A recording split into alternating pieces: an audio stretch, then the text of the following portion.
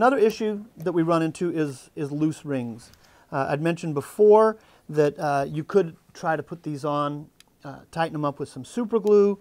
That'll work a bit, but it often tends to make a big mess. It's not the ideal solution. We want to put something that's tight, but that is also temporary.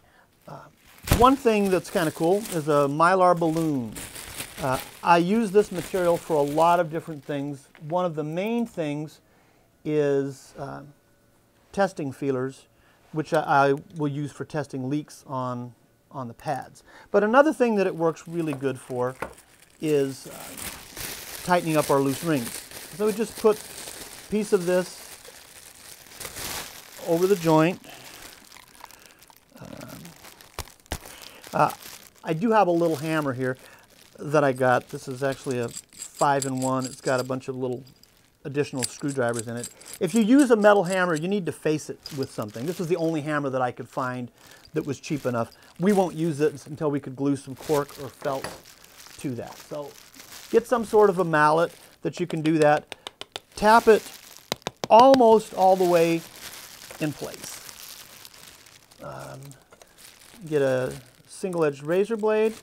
And by tapping it almost in place, it allows us to use the little space here as a trimming guide on the bottom.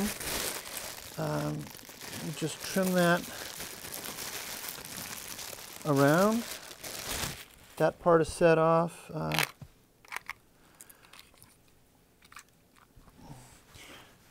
Now we can peel this stuff around, and we use the inside edge of the protruding ring as a guide.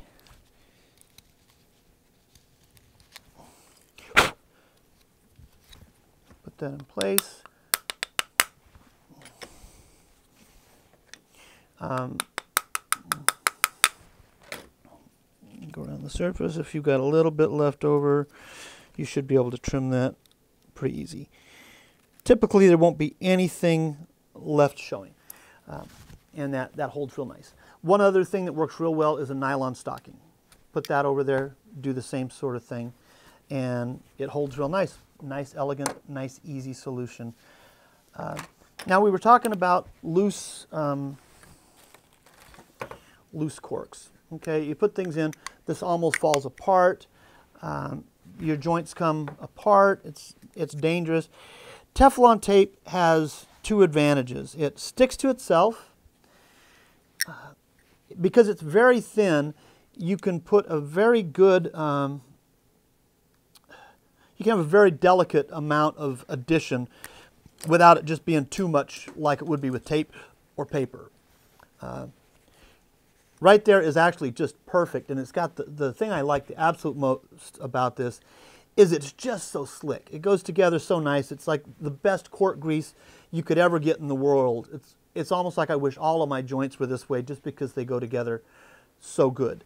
But it's easy later on to remove so that the repairman can put more on there. If you don't have any cork at all on this, you can build up enough material with the Teflon tape for it to work. Sometimes ideally you may want to take some thick soft thread, wrap that in there to build up a base, and then come back to your Teflon tape,